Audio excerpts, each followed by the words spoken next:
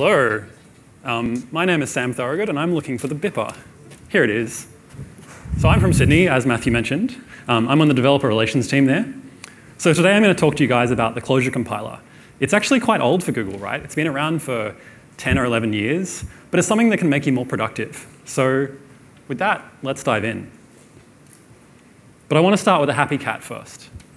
So I've been at Google for a long time. I've worked on C++ projects, Java projects, Objective-C projects, and I love a compile step, right? It makes me feel like warm and fuzzy like this. I think this is the same cat as Eric used, actually. But this is what I feel like when I use statically compiled languages. It's like this confidence that your code is doing the right thing. You're getting build kind of time checks to make sure that things aren't going to break spontaneously for your users.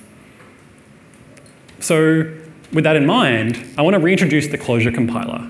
It's a JavaScript optimizer, transpiler, and type checker. And what some people don't really know is that it's also like a ES6 to ES5 transpiler. It supports all kind of normal stuff you'd expect from a tool like that. And being on the cutting edge of ES is pretty much the highest thing on the team's priority. They're keen to support things like async and await, and that's coming soon in some future release of Clojure compiler. It's a Java jar. It was released many years ago as a pure Java thing. You had to install Java to run it. But just recently, Google has released a version of Clojure compiler that runs in pure JavaScript. So it turns out when you tell developers you have one fewer dependency and that dependency is Java, people are really happy. And so obviously, Clojure compiler loves Polymer. This talk is really about how to make these two wonderful, strange, sometimes behemoth things work together to make you more productive. So I want to talk about your first compile. How are we going to compile your Polymer code with Clojure compiler? So I won't go into the exact build steps. There's some resources online, including some later on the end of the talk. But basically, you'll have to set this Polymer pass flag. So it understands a few Polymer quirks. The Polymer function, its properties object. And this will change over time as 2.0 comes out. I've been reliably told that there's fewer hacks in 2.0, so Clojure compiler will be much happier. But you'll probably still need this flag for whatever quirks we happen to have in that release. To start with, I'm also going to talk about Clojure's simple mode. So that has a couple of modes. I'm going to focus on simple today, but I will talk about advanced, because I really love advanced. But simple is really where it's at. Let's show a quick example. So this is a Polymer element. It's pretty simple, and it has a single Clojure annotation. It's a bit out of place, so you might be able to spot it. But there's also a bug. So let's look at the compiled version. So this is pretty familiar. Anyone who's done any kind of JavaScript minification is used to this thing on the top. It's a minified blob of JavaScript. It's short. It's made some concessions. It's turned variables into A's versus real names and things like that. It's pretty similar to most tools. But what Clojure is also giving you is this warning. It's found an error. This is configurable. It can be a warning or an error. In this case, it's just a warning.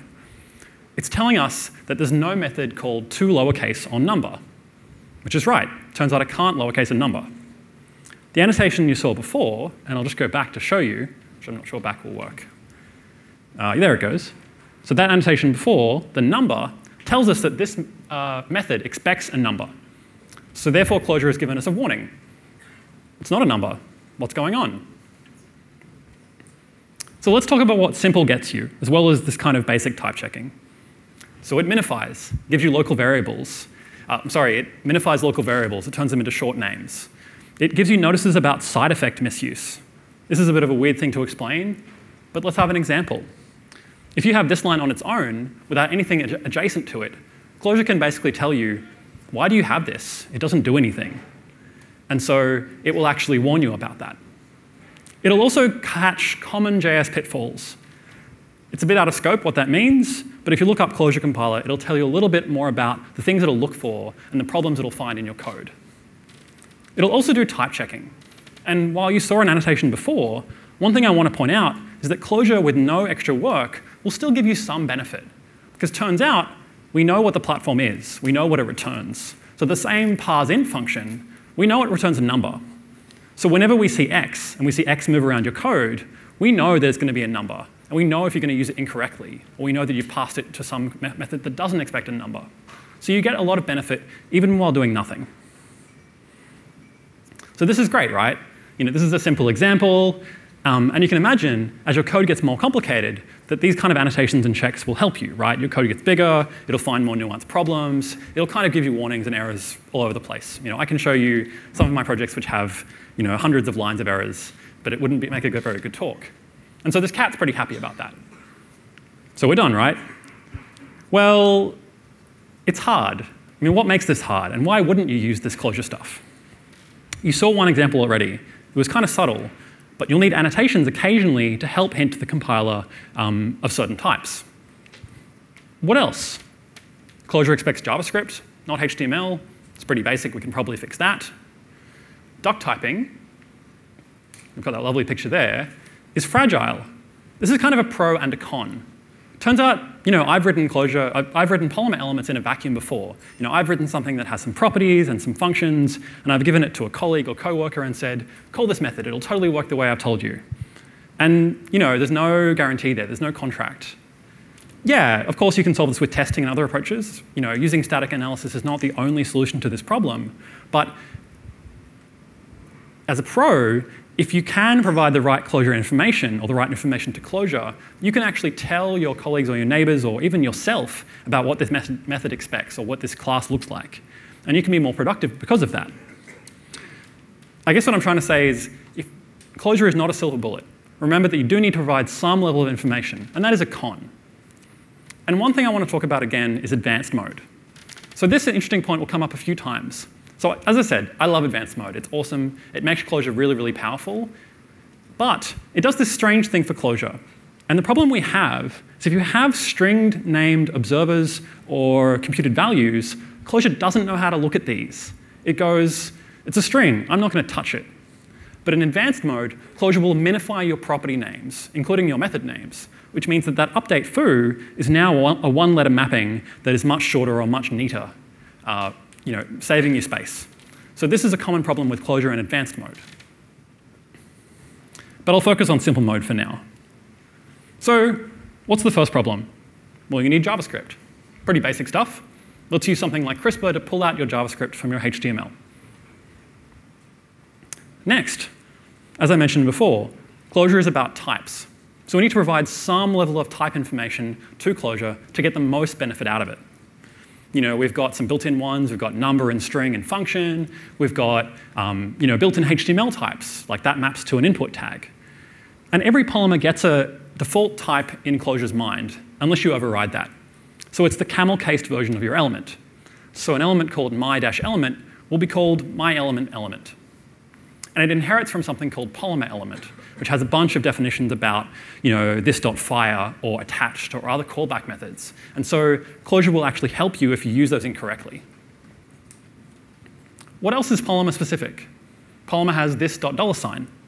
So everything on the $sign here is of a completely unknown type. Clojure doesn't know anything about what that element is because it doesn't see your HTML. It only sees your JavaScript. So it literally thinks this is of type question mark, which is the most generic type you can have in Clojure. What we can do is add an annotation here. So if this is of type my-element, then I can pull this out into a local variable. And we can tell Clojure that it's actually of a known type. So you'll see this kind of formatting pretty commonly throughout Clojure annotated code. Another interesting part of Polymer is behaviors. I've deferred to the UK spelling here, in honor of our hosts.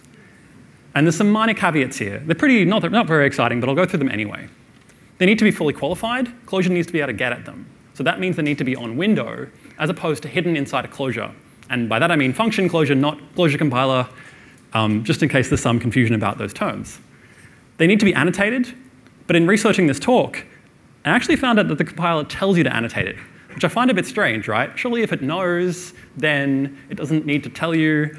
But in a kind of a suggestion to go and network, I actually talked to a Polymer engineer this morning, and he explained to me why this is the case.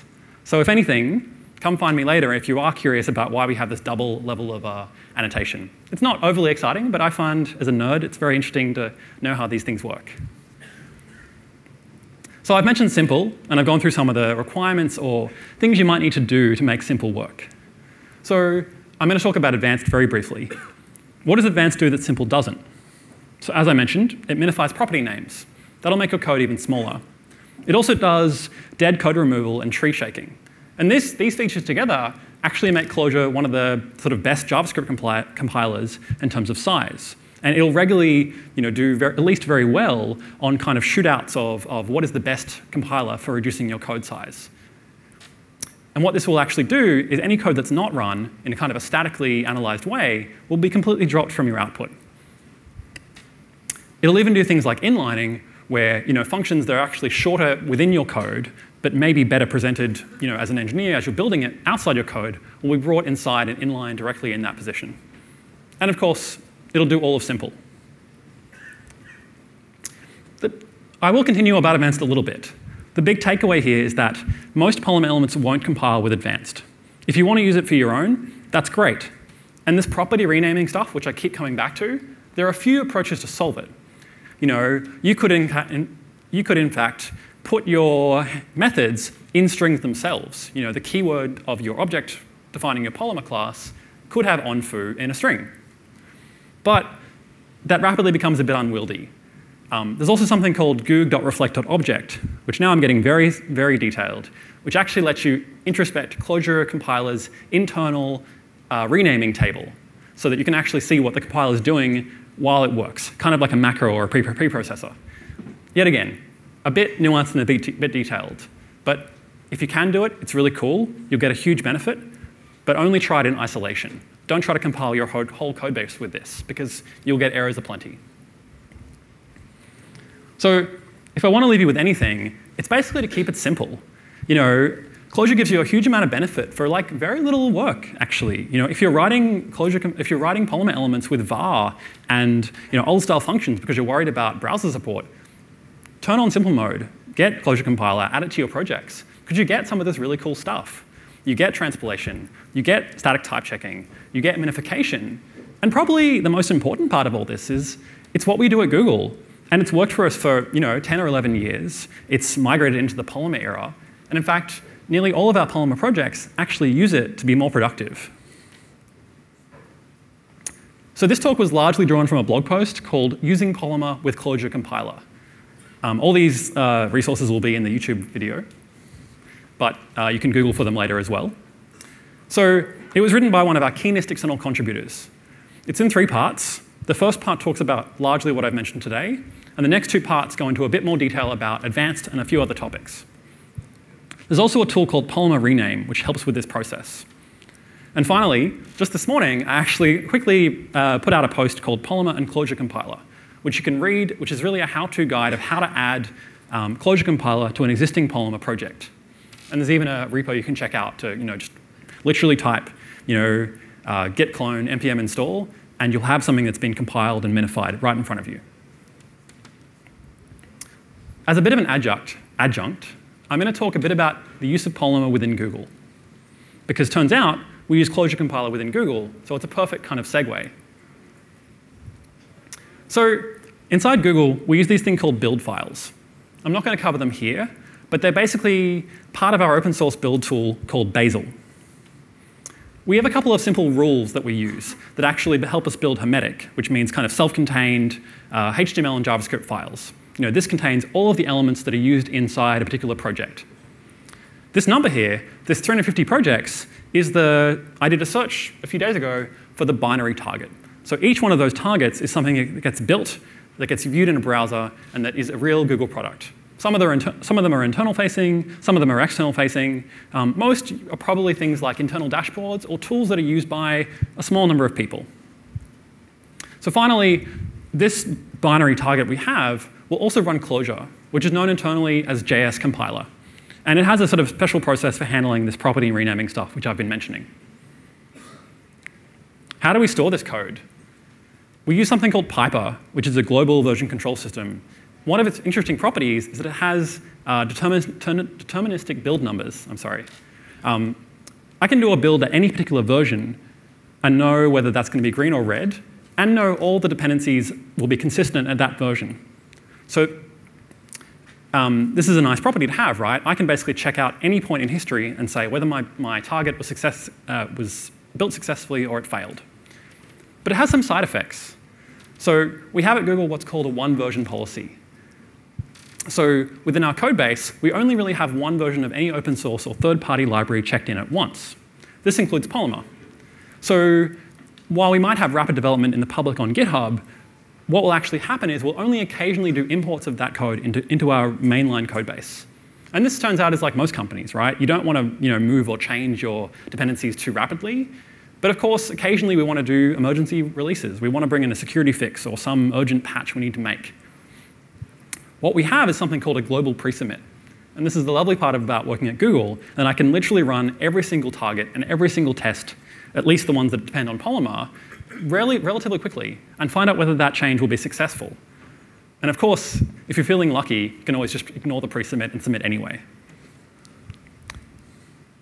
So finally, I'm going to leave you on a few public projects which use Polymer. I mean, you've seen some of these already today. But for big projects, we've got things like Chrome itself, YouTube, the Google Developers Code Lab site, which is Eric mentioned, and you'll actually see if you go into the back room and do some code labs today. And actually for me, I'm actually the lead of Santa Tracker. So it turns out Santa is Australian after all. And he's pretty happy about our choice of framework, as you can see. The secret is that actually I'm going to go home and watch all these talks and go, what can we make Santa Tracker do this year that's even better at using Polymer? But just like all the good boys and girls around the world, you'll too have to wait until December to see what new features we've come out with this year. So that's it. Thanks, everyone. And I'll be around for Q&A later.